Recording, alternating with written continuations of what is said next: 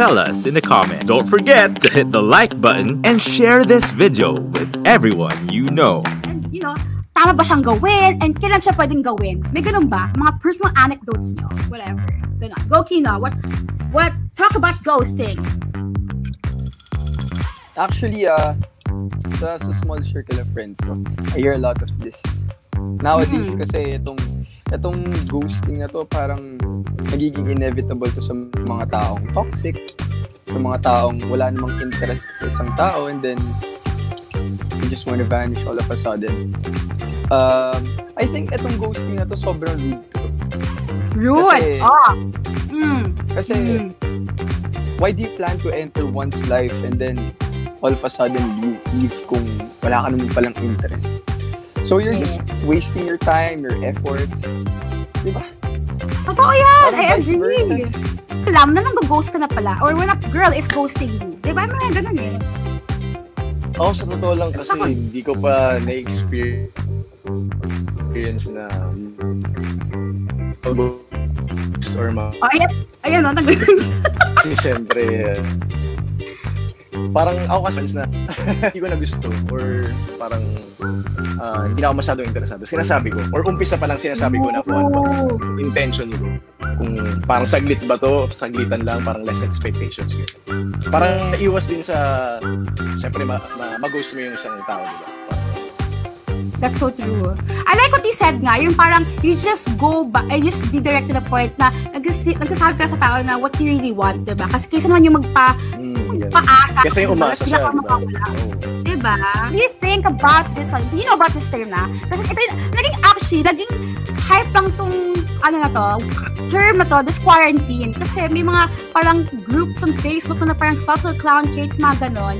Kasi na clown is parang kang naloko, kasi parang kang joke, gano'n. Kaya siya clown. Parang kang naging circus yung life mo, parang puro na lang joke kung nakapunta sa'yo.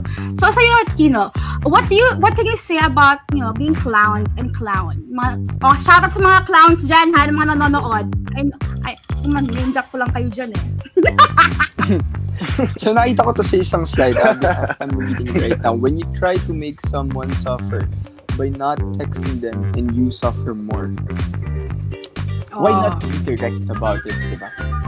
Kasi, nagkakaroon ka ng, you're procrastinating. Alam mo yun, nagkakaroon ka ng hindrance.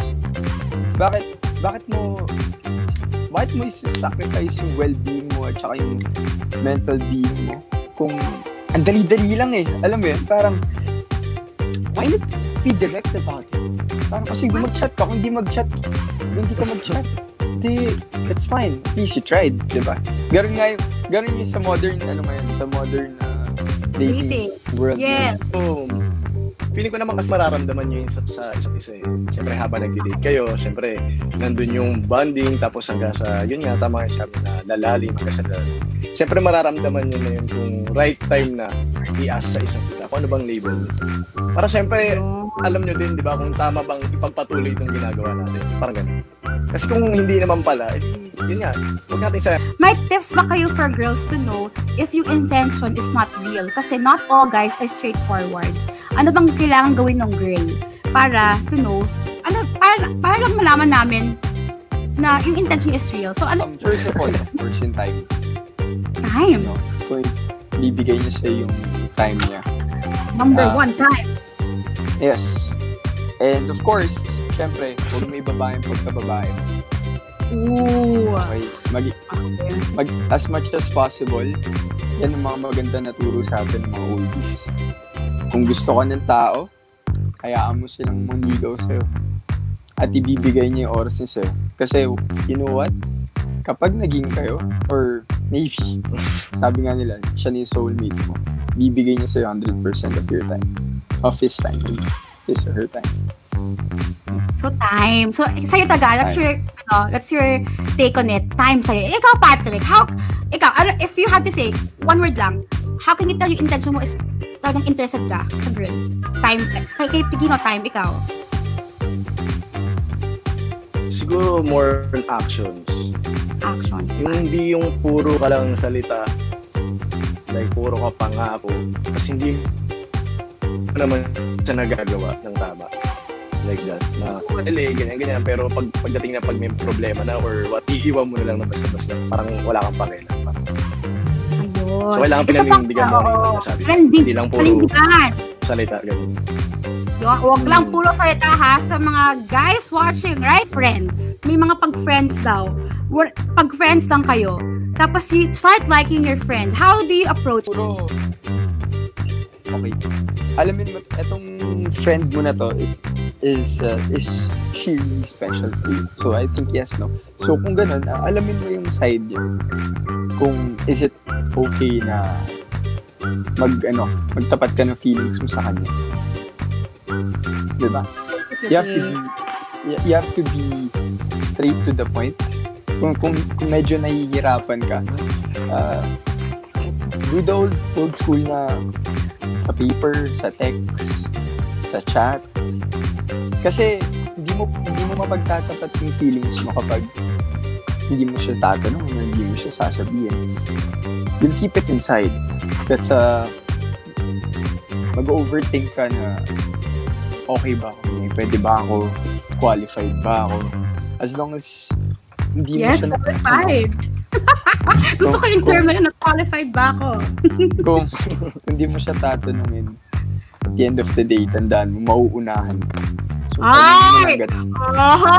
Nako po! So, I like yung advice of Kino, no? Parang, if hindi mo na siya diretsuhin, hindi mo na siya tatanungin, mauunahan ka. So, even if you're friends, because I don't think it's, that risky naman din. I agree with Kino. Like, I think you should just, be honest about it. Because I don't think if you're friends naman, so the guy or girl will understand naman din, di ba? Like, what you're really feeling. Kasi friends naman kayo eh. Wala naman masama. So, just, whatever how it ends, at least you took the risk, diba? Ikaw, Patrick, what's your take about getting out of the friend zone? Pag you start liking your friend nga, diba? Ako actually, na-experience ko na siya sa last relationship ko. Yung karelasyon ko kasi best friend ko. Best friend ko naman. Best friend! So, ganun din. Siyempre, nahirapan din ako kung paano sasabihin yung intention ko, di ba? Like, ang ginawa ko na lang, pinaramdam ko sa kanya, pero hindi siya sapat na ipaparamdam mo lang. Eh, siyempre, yung babae, mali mo yung babae, nag-aantay lang pala sa'yo. Mali mo, may gusto siya sa'yo. Tapos ikaw wala kang ginawa, kung hindi iparamdam lang, hindi ka nagtatanong. So, may tendency na, yun nga, pwede kang maunahan ng iba. At yun yung nangyari sa akin yung una. Pero siyempre, hindi naman dun na punta na, siyempre, pinaglaban ko pa din kung ano yung gusto ko. Na, ang ending, naging kami pa din. Naging kayo. I like that. No, I agree with that. Kumbaga, huli yung pagsisisi kasi. Agree. So, ano bang ginagawa ng mga lalaki to get their crush to notice them? Ano bang forma? Ano bang mga words? Ano bang sinasabi nyo? Just to make them notice you. Kahit notice lang, kung may crush ka. Ganun. How do you do it? How should guys do it? Ganun. Nowadays, you guys know what it is, di ba? I-add nyo or i-follow nyo sa Instagram. Instagram! Diba? Follow nyo sa Twitter. Yan yung mga, yun yung mga cliche moves ng mga guys. And then what comes after that? Kung i-accept ka, wave. Or send ka ng direct message, diba? Ganun na kasi ngayon hindi na uso yung magpapakita. Mo din naman kung interesado yung babae sa'yo pag in-accept ka. Siyempre, una, hindi naman lahat naka-public, di ba? Yung iba naka-private. So, once na in-accept ka, feeling ko naman na may patutunguhan naman siya. Sa akin ngayon, career muna. Career muna. Ikaw, career. If you had to choose one, gano'n. Bago yung love, career muna. Career. Oh, guys, sa mga viewers dyan na wondering, ano ba si Patrick lover career? So, career siya. So, at least, diba?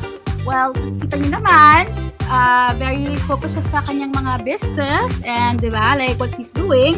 So, it's not bad. I don't think it's bad naman to, focus on what you want to achieve in life, like, aside from love. Ikaw, Kino, if you had to choose love or career? Siguro ako, I'll go with love. Love over career. Bakit? Kasi when you found your happiness, sobrang mamahalin mo yung career mo. Have like a right person but wrong timing. Naku. Kay ikaw, siguro Pat. kung ganun, ibig sabihin, hindi siya yung right person para sa'yo. Kumaga, dumaan lang siya sa buhay mo to experience, di ba? Para may matutunan ka, gano'n. So, hindi pa siya talaga yung right person. Oo, kung ganun. That. So, wrong. So, okay. Okay, so noted. Charot! Noted. Okay, sa'yo, Kino, what do you think about that? May ganun ba? May right person at the wrong time? Naniniwala ako sa destiny. Kung siya yung right person mo, babalik at babalik yan kahit wrong timing yan. Stay tuned for the next episode. Only here on V81 Radio, Manila.